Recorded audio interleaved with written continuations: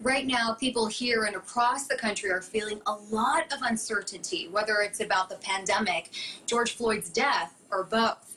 It was perfect timing to run into Stephen Akana, a kupuna I always ran into when reporting at Ala Moana Beach. Every day he takes the handy van, he calls it his limo, to go meet his friends. Here's their message of aloha.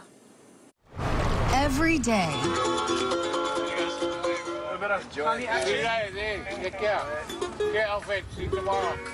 Stephen Akana makes his way to Ala Moana Beach.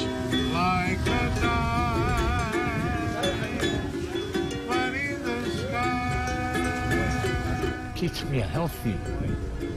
To come in the salt water is like our medicine. You're Hawaiian, so you know. To exercise and talk story with the boys. By the way, aloha.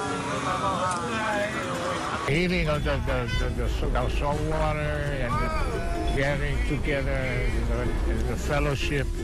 It's all so wonderful that it's gonna make you forget about the bad stuff that's going on.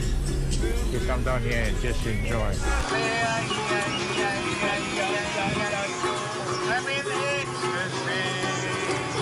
His circle slowly dwindles. Yeah, plenty guys died already. Many of my friends going around here died. The last guy was Kenneth Asato.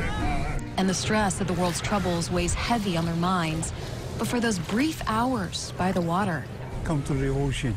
It makes you feel different. It takes away your anger. For me, that's what it does. the boys are feeling positive and content. And though he can't exactly put his hope into words, Uncle Stephen can express with song.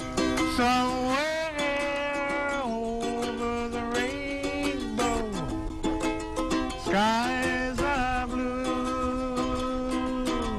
and the dreams that you dare to dream really do come true.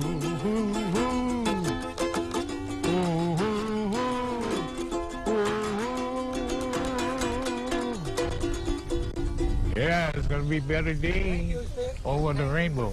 Okay, brother.